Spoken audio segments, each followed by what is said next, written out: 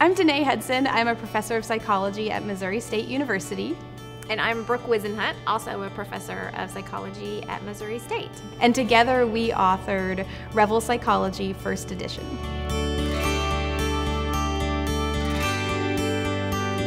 Danae and I met almost 20 years ago. We are having our 20-year friendship anniversary coming up. We share a research lab and do all the same research together, teach the same classes. So we used to teach classes of 163 people, and there'd just be one of us. So I'm standing up there giving my best lecture, and then I look out and half of the students are either not paying attention, they're on their phone, they're on their laptop. That realization, I think, happened at the exact right time when we were starting to see options that there are opportunities to deliver content in different ways.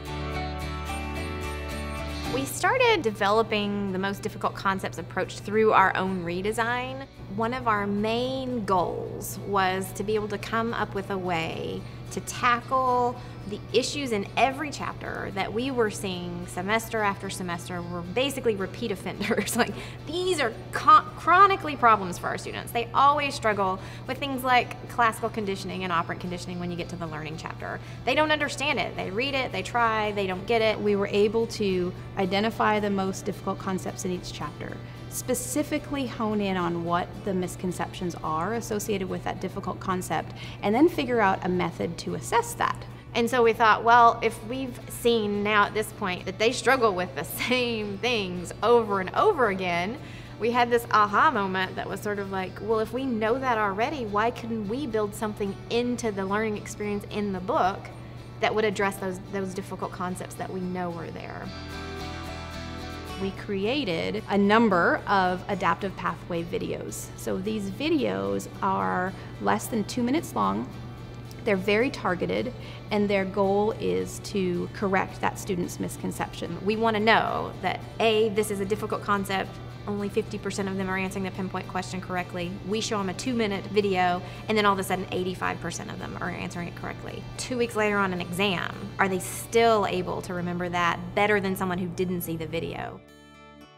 So we like to think of our product as evidence-based and empirically supported. Evidence-based means that we use the existing literature in the scholarship of teaching and learning. What do we know from cognitive scientists about how students learn? It's empirically supported in that we have, from the very beginning, been committed to scientifically examining whether or not this product is effective. We have been consistently and continually collecting data and then changing things. So if something's not working, we changed it. So up until the very last minute, we were changing questions and editing videos to make sure that we were putting something out there that had the best evidence possible.